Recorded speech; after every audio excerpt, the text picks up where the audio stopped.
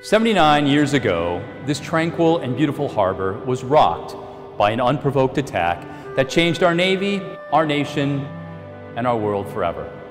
On December 7th of 1941, Imperial Japanese forces thought they could break our will to fight and our capability to do so.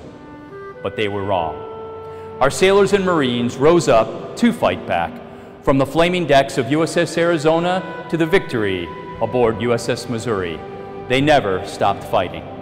On the surface, below the waves, in the skies, and on every hard-won island, they embraced our core values of honor, courage, and commitment. Today, we remember them all with a prayer of gratitude and a determination to carry on their legacy. Never forget Pearl Harbor.